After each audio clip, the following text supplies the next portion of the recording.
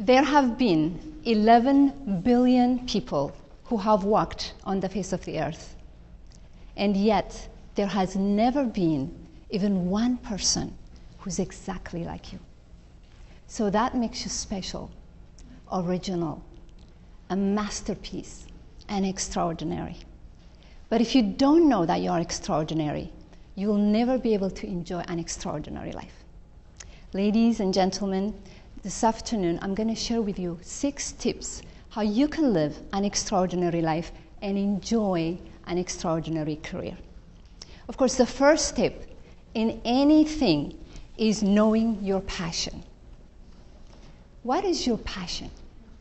What is that burning desire inside of you? Joel Osteen, the pastor of America's largest church and best-selling author, says, passion is the thing that makes you come alive. What is that for you? Oprah Winfrey calls it, passion is the thing that makes you give the highest form of expression as a human being. What is that for you? The French call it raison d'être, to mean reason for living. What is that for you? So ladies and gentlemen, whether you call it the thing that makes you come alive or the thing that makes you give the highest form of expression or reason for living, you got to have your passion first and foremost. Best-selling author Brian Tracy said, if you want to find your passion, ask this question.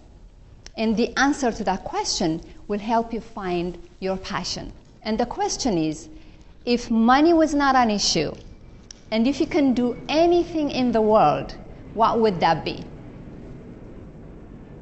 So that answer you just gave is probably your passion.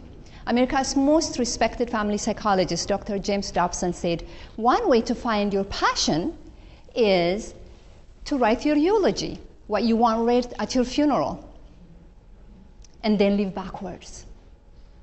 What is it, if you were to die today, that you will be most regretful of not doing? On your tombstone, there are going to be 2 dates. Born on this day, died on this day. And there's going to be a hyphen. And what do you want that hyphen to be? That hyphen is going to contain everything that you want to do. I really believe the reason people don't know their passion or don't live their passion is because they're afraid of failure. Well, I have good news for you, ladies and gentlemen. You are going to fail in this world anyway, no matter what you do. So why not go for what you want? Someone said there are 2 important dates in your life. One is the day you were born, and one is the day you found out why.